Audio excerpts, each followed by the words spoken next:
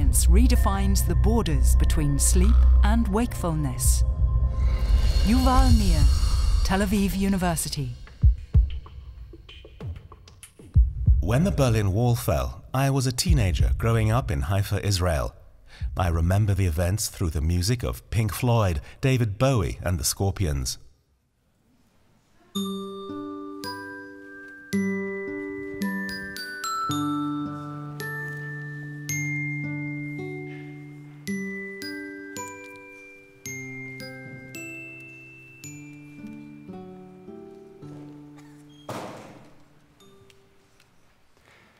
Do we really need sleep? We spend a third of our lives asleep. That's 25 years. It seems like such a waste of time, doesn't it? Now, since ancient Greece to the 20th century, sleep was viewed as nothingness, as short death. Thomas Edison believed he could eliminate this primitive need to sleep by inventing the light bulb. And around the time that the Berlin Wall fell, Margaret Thatcher said, "Sleep is for wimps." Is that really so? Sleep is universal. Each and every animal that's been carefully studied sleeps. Polar bears even emerge from hibernation to catch some sleep.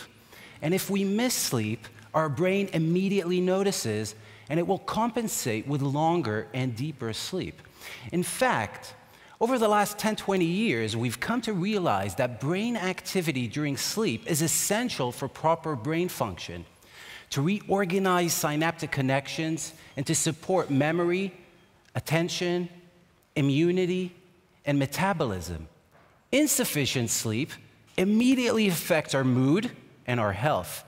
It puts us at risk for hypertension, for stroke, diabetes, and it may even accelerate cancer progression.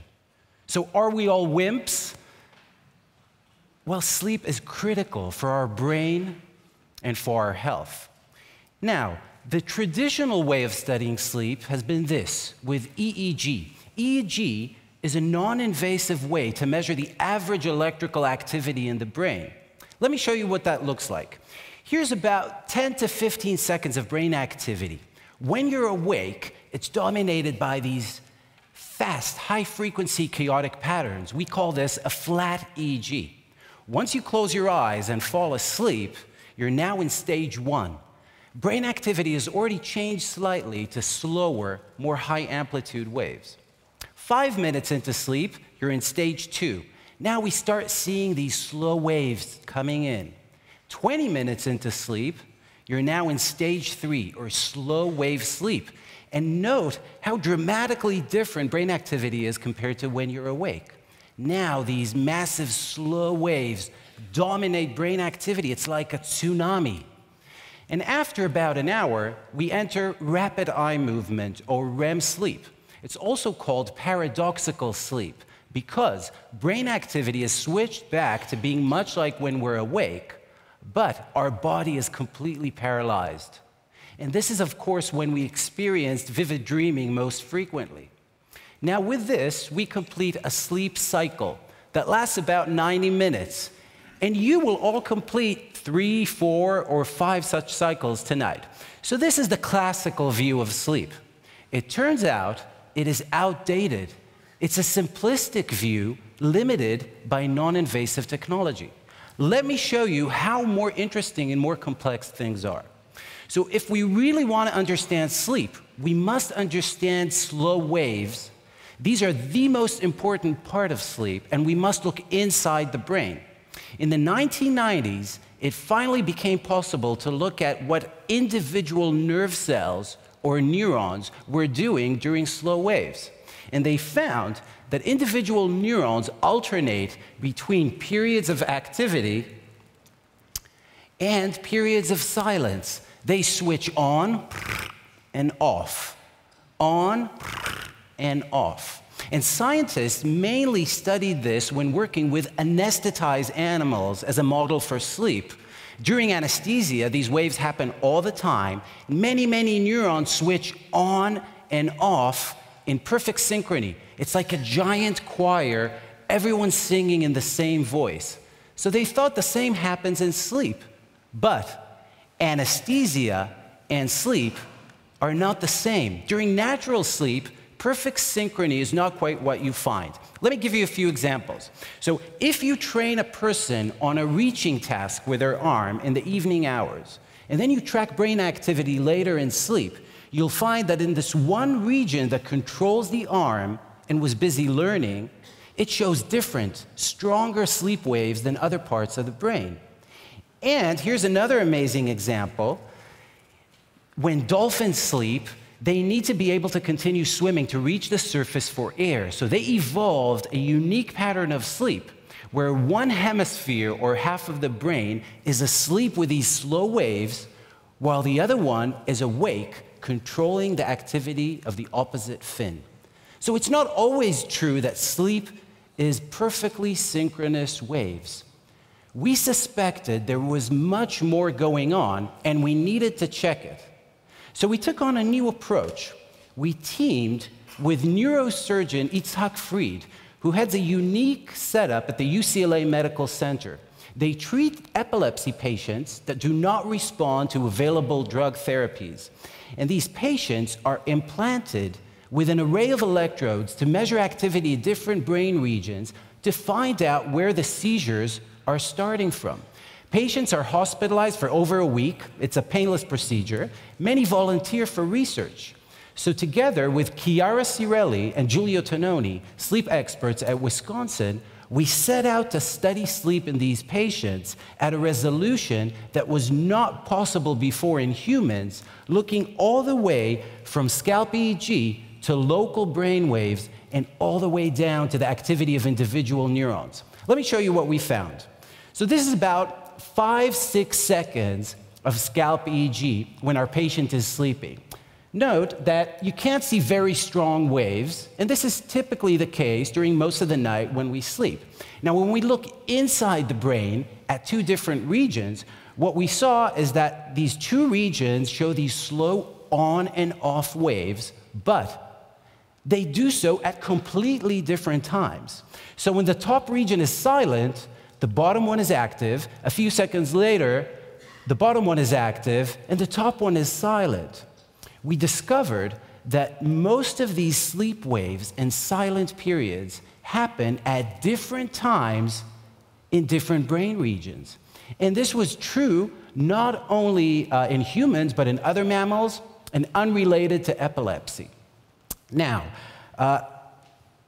here's the EEG of a rat sleeping. When you look at neurons in two separate regions, again, you'll see that they have these slow on and off waves. And again, you'll see that these silent periods are happening at different times in these two brain regions. So since most of the action in sleep happens locally, and it's very difficult to detect it from the outside, we had an idea. What if these local sleep waves happen not only when you're asleep, but also when you're awake and sleep deprived? When your brain desperately needs sleep. In a study led by Vladislav Vyazovsky, who's now at Oxford, we tested this by keeping rats for 4 hours awake past their normal bedtime. And here's what we found. When they were awake, flat EEG, neurons firing continuously. When they were asleep, these slow waves, neurons switching on and off. When they were sleep deprived, again, we saw these sleep waves occurring with silent periods, as if sleep was invading the activity of the waking brain. So could something similar also be going on in humans when we're tired, when we lapse? We asked our epilepsy patients to perform a task where we showed them images of famous people, like Claudia Schiffer, is she still famous here? Or the Eiffel Tower, and they had to say as quickly as possible if the picture was a person or not. Now, during daytime hours, not a problem. You flash a picture, they respond. You flash a picture, they respond. But after they were awake all night, they started lapsing. So sometimes you'll show one picture, they respond. You show another picture, And it could sometimes take them 2 or 3 seconds to press the button. What was happening to brain activity?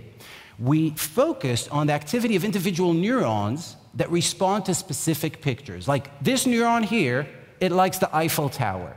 And then we asked, what's different about this neuron's activity when we lapse?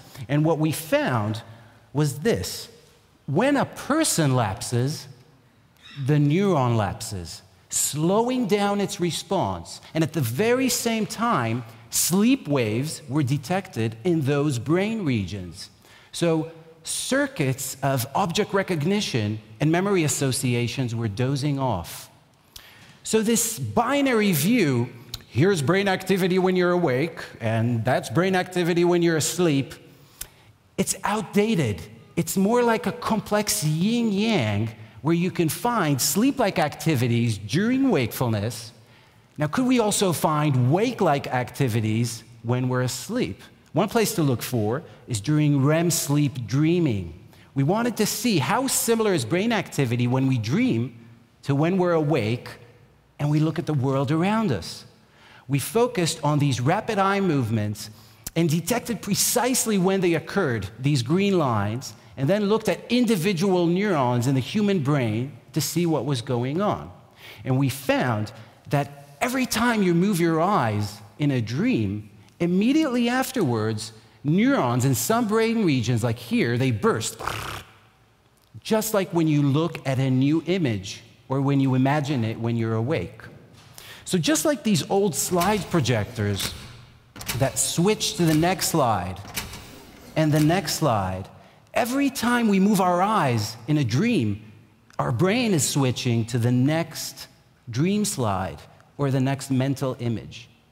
These findings are refining our view of sleep. It is much more complex than we had thought, and new discoveries keep shaping our view all the time. So where do we go from here? What are the next walls to fall in sleep research? I'd like to highlight 3 exciting directions. The first one is measuring sleepiness. Sleepiness is a serious issue.